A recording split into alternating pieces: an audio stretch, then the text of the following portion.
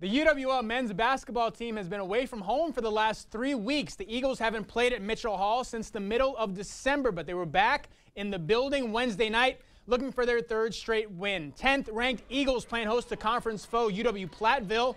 Pioneers off to a hot start. First half, Platteville rolling. Miles Hettinger rattles home the three.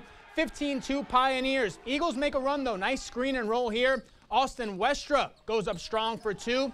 Deficit cut to just 6. Then later in the half, Ethan Anderson going to work, posting up, turnaround Jay in the paint, gets the friendly roll. It's down to just 3, but the Pioneers start pulling away. Logan Pearson getting fancy behind the back, scooping and scoring. Platteville back up 7. Then it's Pearson showing off the range, knocking down the 3. He had a game-high 20 points in this one. Pioneers up 10, and they kept pushing. Brady Olson showing off the handle, behind the back, fadeaway Jay is money. Eagles down 11 at the break, and the Pioneers keeping the pressure on in the second half. 3 more for Platteville right here.